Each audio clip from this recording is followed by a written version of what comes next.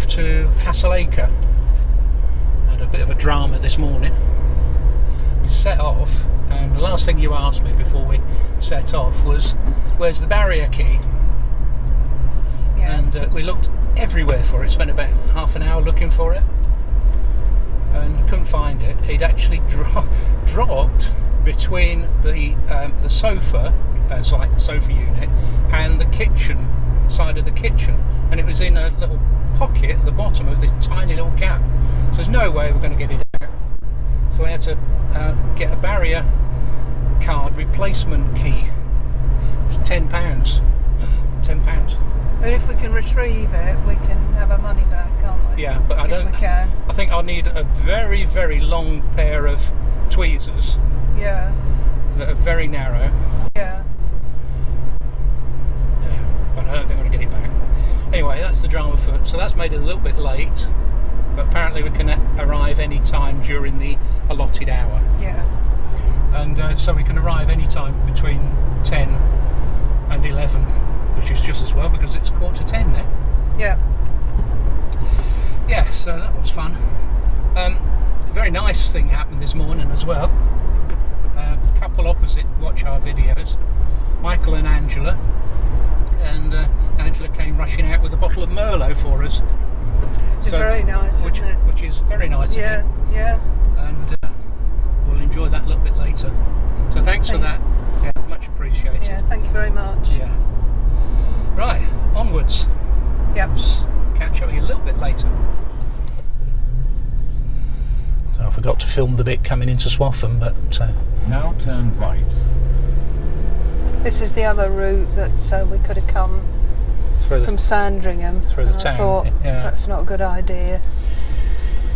So I think it's quicker actually, probably the way we came than the traffic lights here. And queues and people turning and usual sort of town stuff. Yeah, because you're going right through the town centre.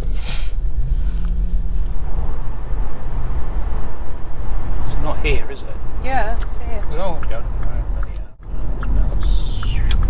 They won't be able to come this way in the van, will be? It's 6'6" wide. Is it 6'6" width restriction? Yeah. Don't seem to be slowing down. No.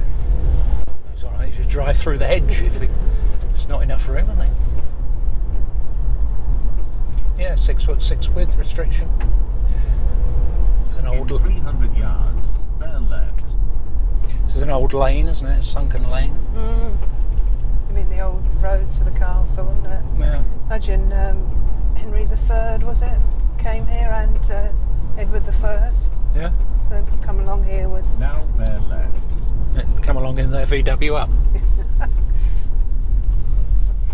No access to village via Bailey Gate for HGVs. Okay. Yeah, there's a gate, isn't there? Okay. You are approaching a crossroad. The crossing road is your destination. Thank you.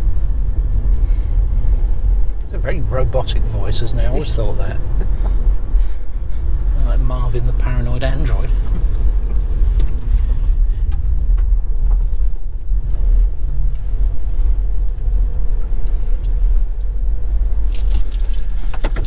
Yeah, move over. Oh, I remember this. You remember it? Yeah, I remember it now. We did come here in the van. We came here in the Starfire. Yards, Yeah. You will reach a crossroad. The crossing road is your destination. Thank you. We didn't come up here, surely, did we? I'm not sure. I don't remember the gate. Remember the gate? I think you'd be better coming in the other way though, wouldn't you? There's the width restriction. Height's okay. Yeah. No, we didn't come this way. I think we came into the... So we want to go towards the castle, don't we? Yeah.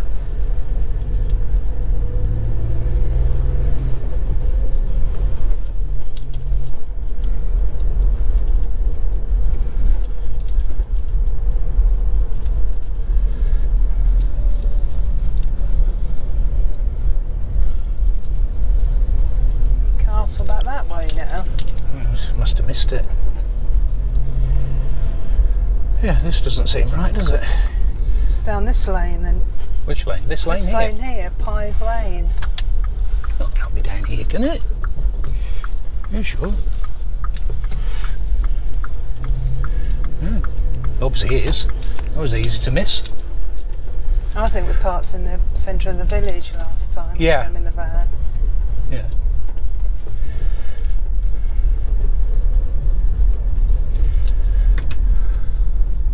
Is it in here to the right? The trouble is I'm struggling to see anything in the sun. Quite bright and low, isn't it? Yes, here then.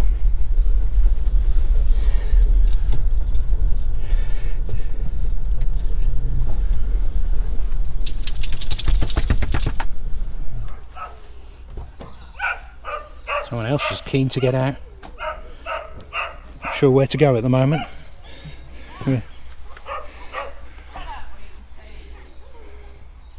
Anyways, plenty of parking. Right. I'm not sure this is the way we should be going, but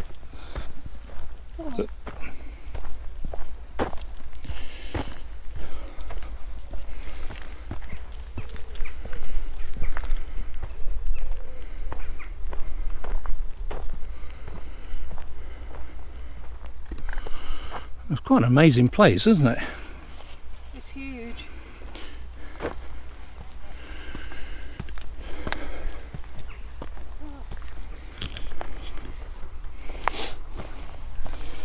Gives you an idea what it would have looked like. It says in its final form this castle was a strongly fortified and highly visible fortress. At its heart, two enclosures, a rectangular outer bailey, and to the north, a smaller circular inner bailey, set within rings of banks which you can see ahead of you. Two baileys and a barbican at the fortified entrance to the west were protected inside deep ditches, always dry as now, and by stone curtain walls, which substantial traces you can see now. Castle was never purely military, but it served as a base for its lords to oversee justice and administer their estates and entertain royalty, of course. See the height of the embankments around here.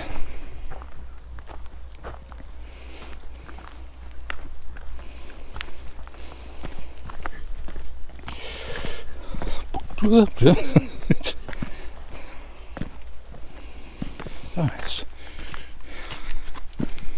You've got a bridge over the moat.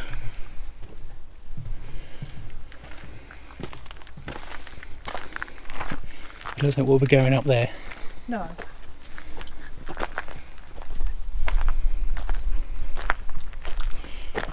Must be a little bit of Pevensey. Yeah. Well, it's Norman, isn't it? Yeah, I suppose that's why, isn't it?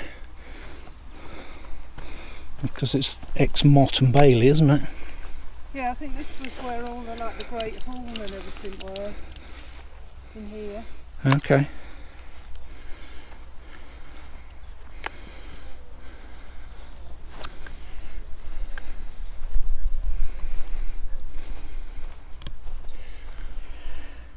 The area was once full of buildings that supported the castle and its community in the Middle Ages. If you were standing here 800 years ago, you'd be in the outer bailey of the castle, a bustling area full of stables, workshops and storehouses. In the centre you can see a large rectangular earthwork that marks the position of the Great Hall. You were right, that was the Great Hall. That's where the community dined and court hearings took place. At the eastern end of the hall was a chamber block. You can also see further earthworks indicating a separate kitchen stood here. Between the hall and the inner bailey was another building, possibly the chapel. Surrounding the whole area is an enclosure of ditches and high banks, originally capped with stone walls, and you can see fragments of these today.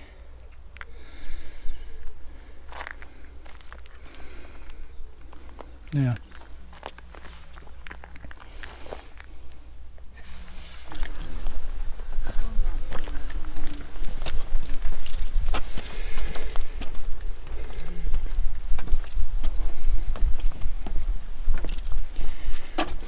So it says this is the Upper Ward Gatehouse, late 11th century.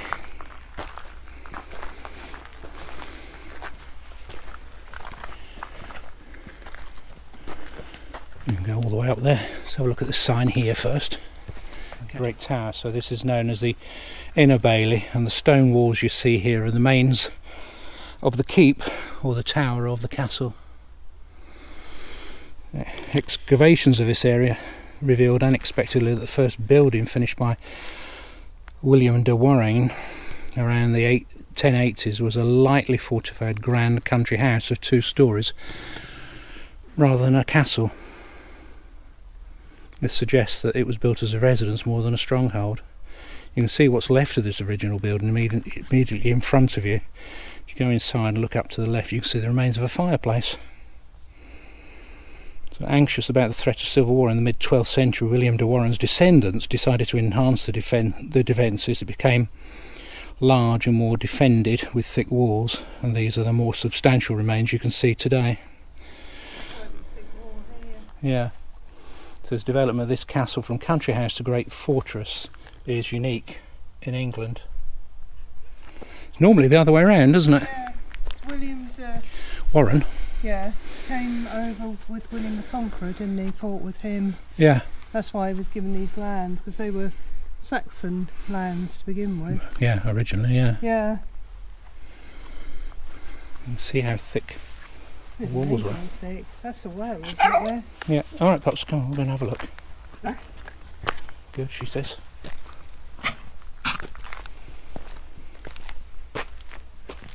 Yeah, you can see the massive thickness of them. So this would have been the tower there then. Go that way.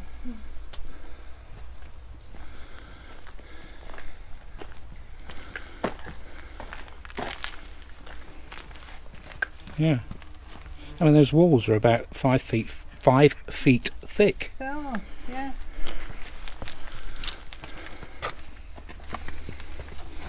And that's the inside of the tower. Yeah, you. I don't know. Well, that was out there, wasn't it? So because that looks a bit burnt there.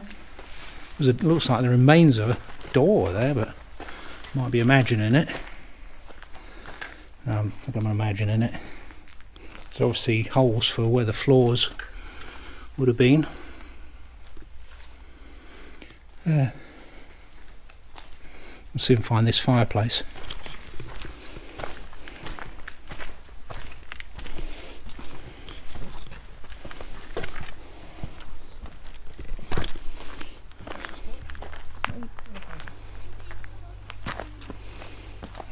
Unless it was over there. Yeah, maybe. Yeah. What an amazing place. Could have been a hearth there, couldn't there? Yeah, yeah. In the fireplace then. Yeah. The well there. Yeah. We go up at the top.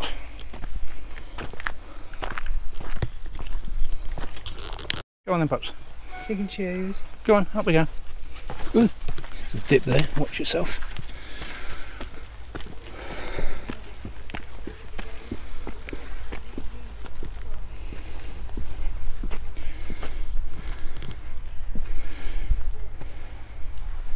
Yeah, as you get higher you can see the extent of the place, can't you? It is huge.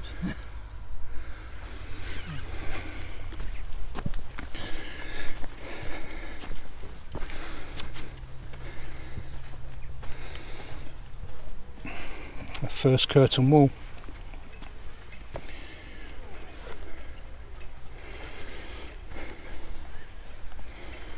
Always the thing with these castles is you had a good view of what was coming around, didn't you?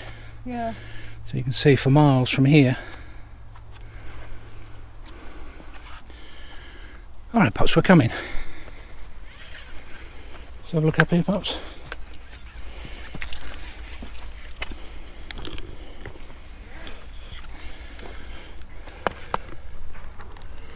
Now you can see how high you are.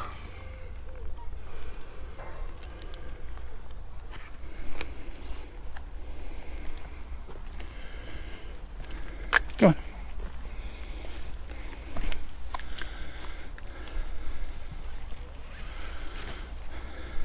Was that another entrance? I don't think so. No, it's some sort of tower. Got a good view of the road here. Yeah. So this was the second curtain wall, around about 1150. I mean, that tower would have had to be quite high to be visible above these walls. It was, yeah.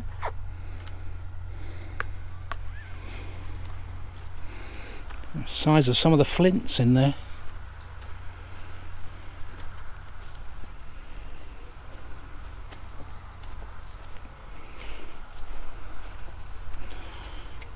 Dragonfly there. Oh, I won't stand still long enough. Oh, it's a long way down there. Go on then.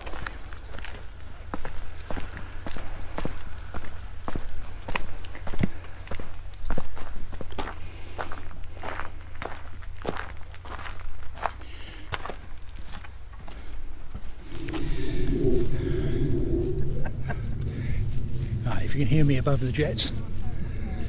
This is effectively part 2 of the video.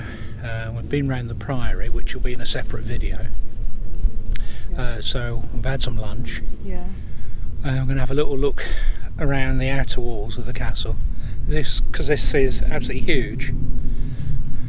Yeah. And I think we said, well, you won't have seen it yet, I think we said visit the Priory first. That's why we've come back to the castle to have a second look round. Let's go and have a look. So I think it said on that board over there that that's where all the sort of houses would have been, the Great Hall and that sort of thing. The foundations of the Great Hall are over there, I think. I think in the video I saw last night, so it's unusual to see foundations like that still about. Normally they've sort of been buried a long time ago. Yeah. Yeah, because you can just about see the raised part of it.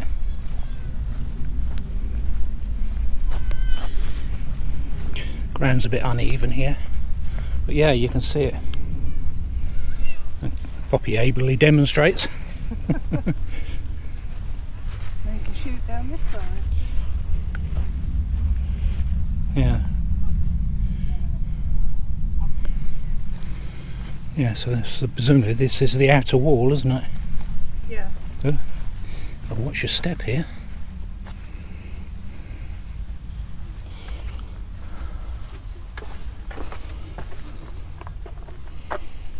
Yeah. It's impressive looking at it up here. Well, it's alright, Poppy. There's a bit of a dip there, it's alright. There. Yeah.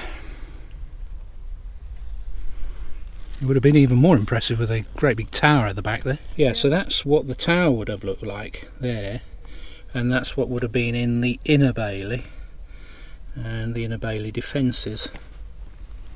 Yeah, I think that's going through history. That's how it would have been originally. Yeah.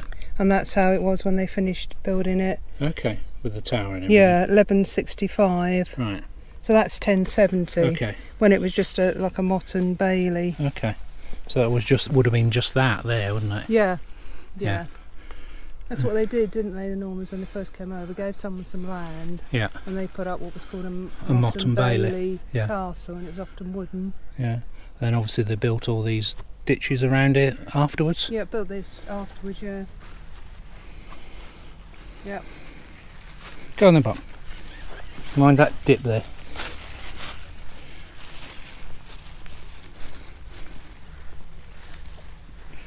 Pops, we're not going that way. Do you think we? Sure, I'm going all the way up there. Shall we see if we can do it, Pops?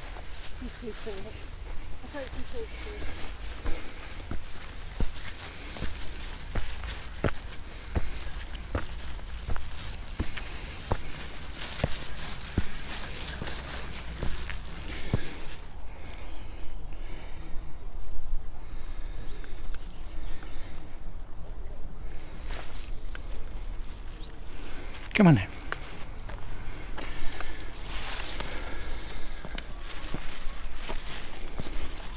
There's the town behind. You can see the church. Over that way is the priory somewhere.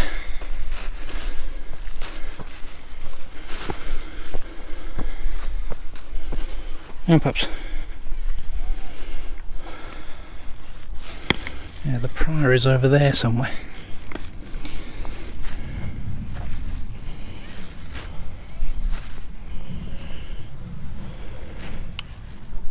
What we're going to do now is get down.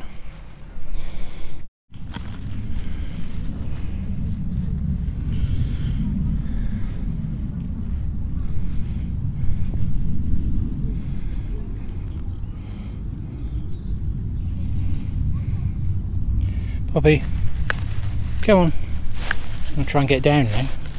Go on, pups, come on. I won't film this bit in case I end up on my bum.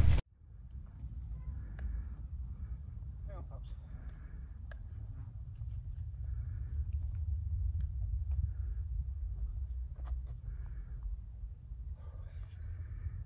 Go on. Poppy, brush off. Oh God. I think I'm going to end up coming down here on my bum in a minute. Oh, can I just get rid of her? No, I was videoing you.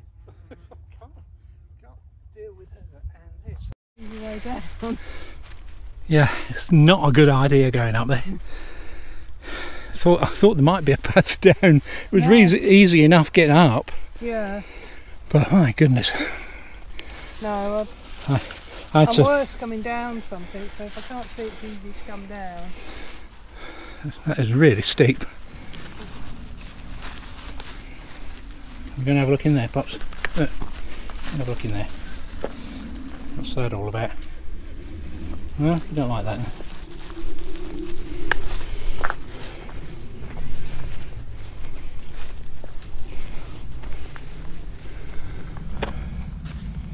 I think we've said, haven't we? The William de Warenne. Yeah, that's what it would have looked like. In 1200. Yeah, very impressive.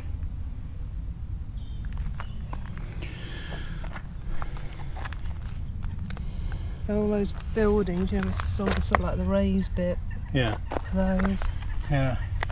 Just looking at that thing there, that's from the Bayeux Tapestry. It shows Norman knights at the Battle of Hastings. William de Warenne was among the cavalry at the battle and was later described by a medieval chronicler as warlike, fierce in spirit, strong in body and distinguished in fame.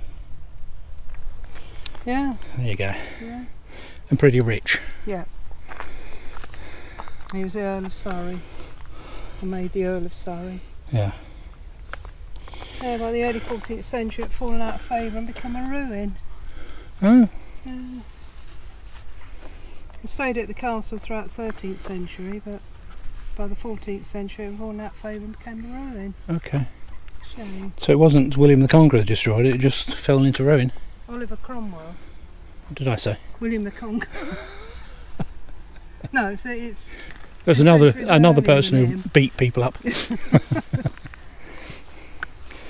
No, it was already a ruin, he didn't need to do any more. No.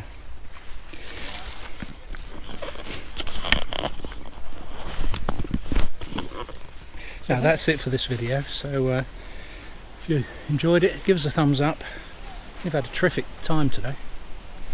The weather's been pretty good. Yeah. Got warmer as the day's gone on. Yep.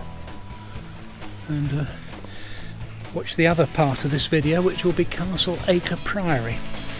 So if you hit the notifications icon, you'll get a notification of when that's released.